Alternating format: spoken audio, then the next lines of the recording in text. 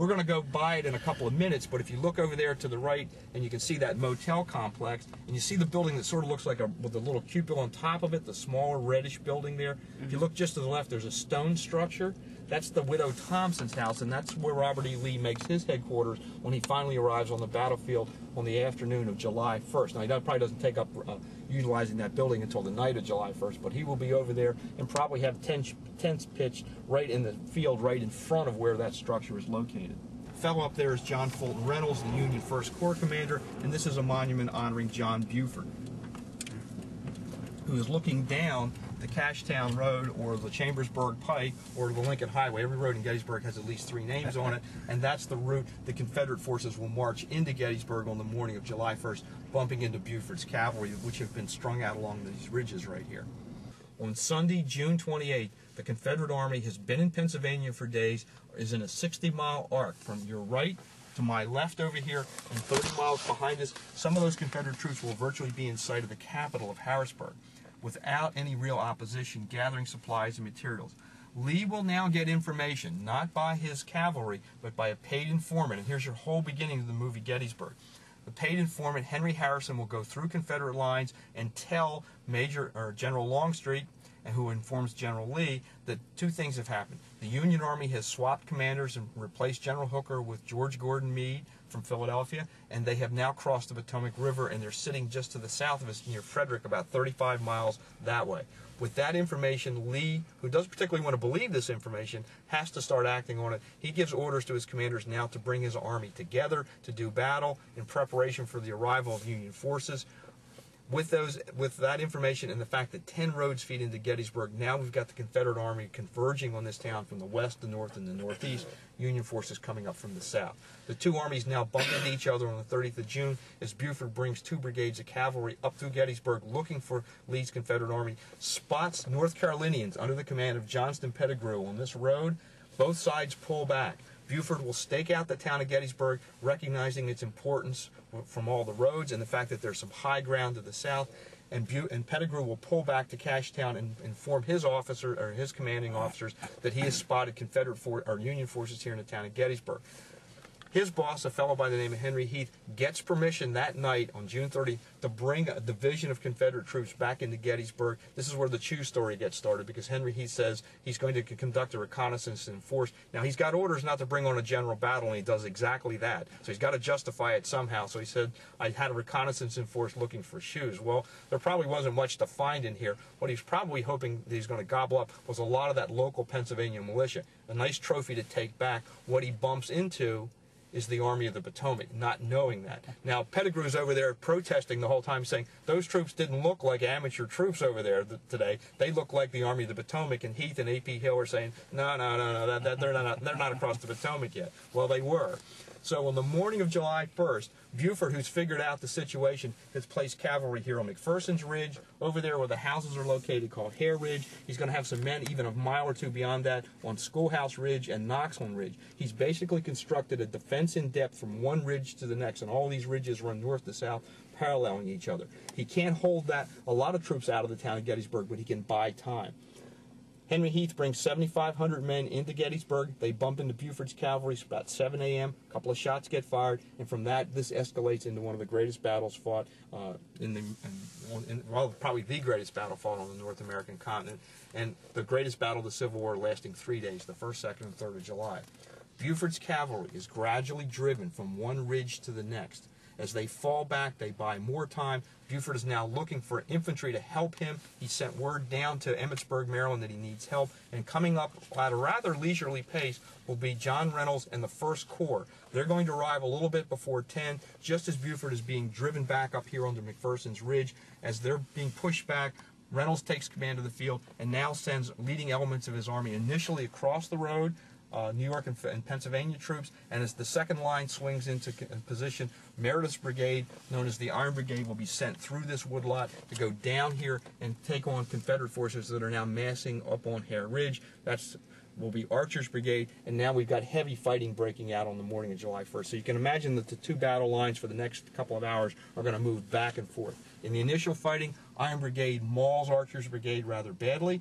takes a number of prisoners, and captures James Archer. On the far side of the road, Mississippi and North Carolina troops will manhandle Cutler's Union Brigade over there a little bit more easily and start to drive them back towards the town of Gettysburg until some reinforcements help stabilize that situation.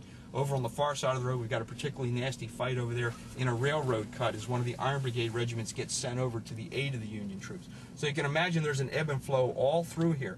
Now, later in the morning, this fight will settle down with the Iron Brigade holding this line as we ride along the Park Road, and Archer's brigade falling back over to Hare Ridge. There's fighting going back and forth, but then later in the afternoon, as Robert E. Lee arrives on the field, he brings up additional troops, renews the attack against this position, and this is where we've got Pettigrew's North Carolina Brigade coming up through this swale and coming up and taking head on the 26th North Carolina, going up against the 24th Michigan in that epic battle of those two units late on the afternoon of July 1st. 26th North Carolina with tremendous numbers of casualties as a result of that fight, but they will dislodge the 24th Michigan and force them to fall back to the east and regroup over in the grounds of the Lutheran Seminary. So that fight, when you think in terms of the 26th North Carolina, which loses ultimately in excess of 600 men in this three-day battle, that fight takes place right along this line here. Archer's brigade initially, and then Pettigrew's brigade moving into position behind them later in the day. And then finally, as Pettigrew's brigade drives out the Iron Brigade late in the day, those exhausted troops will literally lay down, and a second line of troops coming from Pender's division will arrive here and move through this woodlot and finally attack the center and drive the Union forces out and force them to fall back into the town of Gettysburg. So there's a lot of fighting out here. This is a monument placed here by the state of North Carolina relatively recently to honor several of its units that saw heavy fighting. This is to the 26th North Carolina. Those troops, even though they take tremendous losses here, what's left of that regiment will be used during Pickett's charge and literally work their way right up to the angle, and we'll show you where they end up on day 3. Just, you know, modern day Army says if we take more than 10% losses, we consider that unit combat ineffective and pull them off the line. Now that's assuming you have enough troops that you can pull people off the line and stick somebody else out there. Civil War units in this battle routinely would take 30, 40, 50% losses, killed, wounded, or captured, and be put right back on the line the next day. The 1st Minnesota, which takes the highest percent losses of any Union unit on this here in the battle, will take close to 80% losses, and what's left of that unit will be thrown right back on the line the next day during Pickett's charge. That's the Lutheran Seminary, and there's your cupola that's pictured prominently right in the beginning of the movie Gettysburg. The building to its left with the steeple is a present modern-day chapel on the grounds of the Lutheran Seminary. This is a railroad cut. The tracks hadn't been laid in 1863, but the cut was here. It becomes an ideal trench to fight from as Confederate troops out in this field under the command of Joseph C. Davis. A little bit of controversy because Davis is the nephew of Jefferson Davis, so a lot of people think there's a little nepotism going on here that he's gotten this rank of brigadier general. Archer's brigade in the early fighting is advancing against the Iron Brigade to the south of us. New York and Pennsylvania troops are now going to engage Davis's brigade coming in from that Hare Ridge over there to our left. In the early fighting, these are going to be Mississippi and North Carolina troops, 55th North Carolina in Davis's brigade. So we got North Carolinians on both sides of this road fighting on day 1. These troops, North Carolinians in the early fight, the Pettigrew's men later in the day over there. These Confederates start to sweep up the Union line and push it in towards the town and the seminary. They suddenly discover that railroad cut. Now you remember, or think back, these fields were planted. You don't see that railroad cut, so all of a sudden here's this natural fortification. The railroad cut will be particularly interesting, I think, from a historical point of view. I like to talk about it from the point of the 6th Wisconsin, and that's their monument over there with the reddish granite in it. North Carolinians jump into it, Mississippi troops jump into it, fire into the retreating Yankees, and then all of a sudden somebody remembers they left a regiment over in the grounds of the Lutheran Seminary as a reserve unit from the Iron Brigade, the 6th Wisconsin. 6th Wisconsin gets summons. They come across the fields, fight their way into that railroad cut, enfilades down here against the 11th and 42nd Mississippi and 55th North Carolina that would be down in here. So we got North Carolina troops in the fight for the railroad cut, although they were further on the southern end. It's the Mississippi units that get the real brunt of it in that fight.